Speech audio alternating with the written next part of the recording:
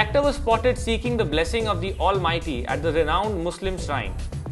Katrina Kaif has been following the ritual of going to the Dargah just before the release of any of her big films for quite some time now.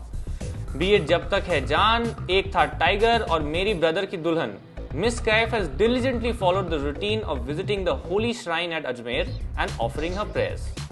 But what's admirable is that Kat continues to follow this tradition, despite the various hindrances that come in her way. She faced the ire of the Dargah authorities because she had worn a short skirt while shooting for Namaste London in this shrine.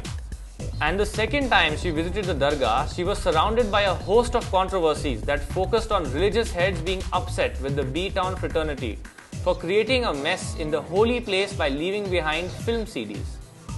This time, Kaif made sure she carried out her religious journey without creating much noise.